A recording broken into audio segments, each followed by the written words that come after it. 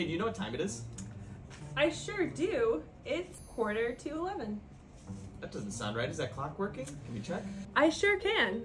Let me show you how. This is a pocket watch from around 1720. It was made in Germany. It is one of a new generation of portable clocks. This clock in particular is unusual because not only is it a watch, but it has a sundial attached to it. Now, why? That's a great question. It is genuinely a way to double check the time. These clocks were not particularly accurate, so having a sundial on hand was actually a legitimate way to tell time and double check your watch. But it's also very beautiful. What we can guess from this, just by looking at all of the detailed filigree, is that this particular watch was both a functional watch, but also a little bit of a status symbol, something that you could pull out to show off. So having both of these things makes you much more likely to show up on time, and also something that you can brag about at parties.